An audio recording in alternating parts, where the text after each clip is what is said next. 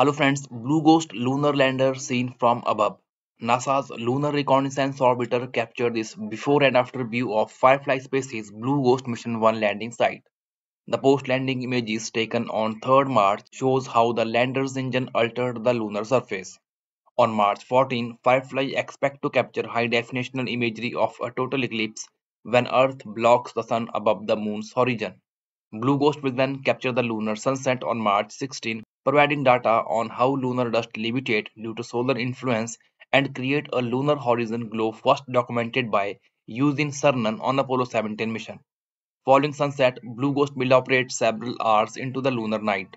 The payload on Blue Ghost Mission 1 will help advance lunar research and conduct several first-of-its-kind demonstrations, including testing regolith sample collection, global navigation satellite system abilities, radiation-tolerant computing, and lunar dust mitigation. These investigations will help pave the way for humanity's return to the moon. The data captured will also benefit humans on Earth by providing insight into how space, weather, and other cosmic forces impact Earth, among other valuable research. Standing 2 meter tall and 3.5 meter wide, Blue Ghost is designed for stability with shock absorbing feet, a low center of mass, and wide footprints.